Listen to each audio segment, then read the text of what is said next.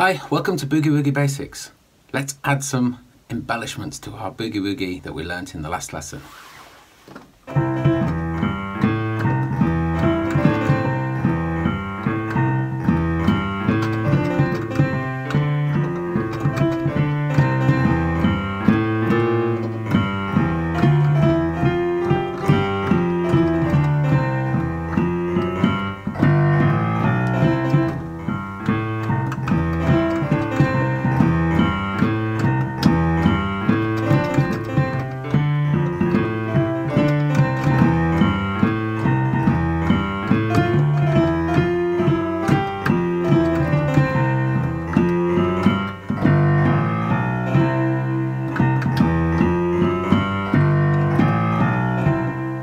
Okay, so we're going to play something quite similar to what I just did then. Could you hear some differences since the first lesson?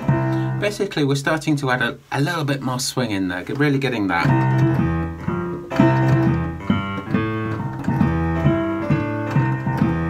And the way we're doing that is with this double hit on the little finger. We don't do it all of the time, just usually on the second time, so because we're playing these chords in the right hand, this little third, and make sure we're actually playing this time rather than we're actually playing.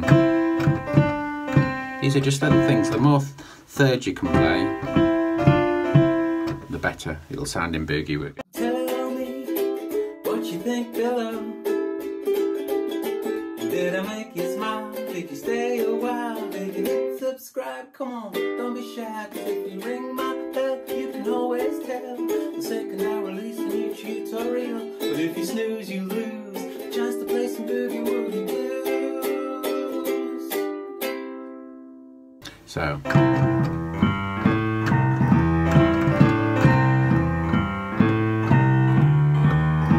we could do that walk up, which is, and then we're on to we have to do a little jump there because we're probably on the wrong fingering no matter what we do.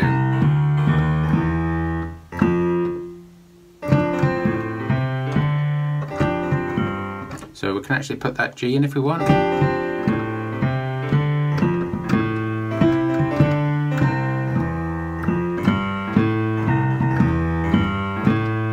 And pretty much the same as the last turn around.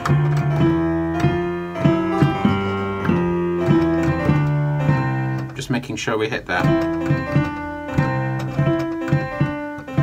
almost at the same time, but not quite. You could just play like we did before, but it sounds a little bit simple, a little bit classical, a little bit Mozarty, but we really want to go and get something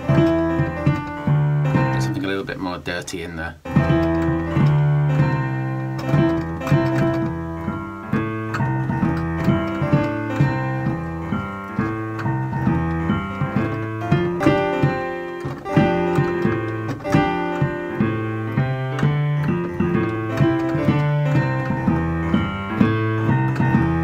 Here we go.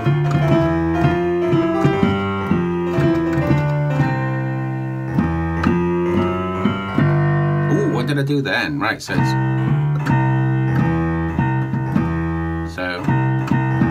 it's good to do the double bass to really bounce into this last part of the turnaround.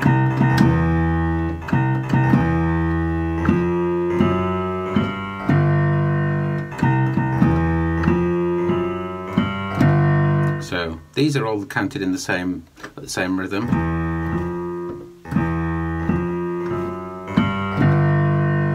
But then you go. Now that's a whole octave. If you can reach it, great. It's good to practice the octave because they're really useful in Boogie Woogie, particularly if you're doing walking bass lines. But at the moment we're just going to play that. Remember to bounce off the little finger.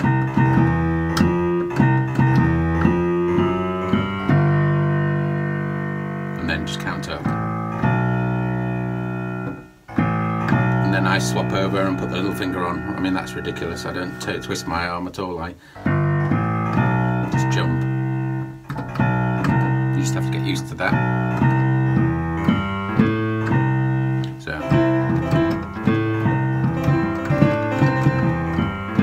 that's a double stop, incidentally, that, and really popular at the end of blues licks. Yeah, rather than just going and just holding it. Guitarists really sort of use this to good effect during guitar solos.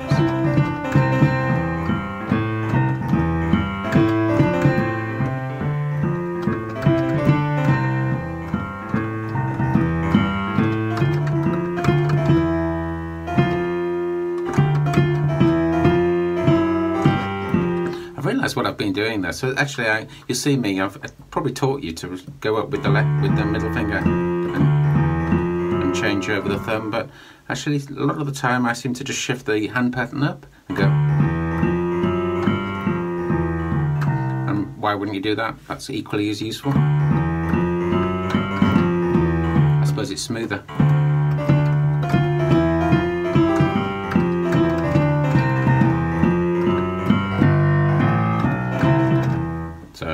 That's really the end of the second tutorial, second Boogie Woogie Basics tutorial. I don't want to labour it. If you've got it, you've got it. If not, pause the video, rewind it.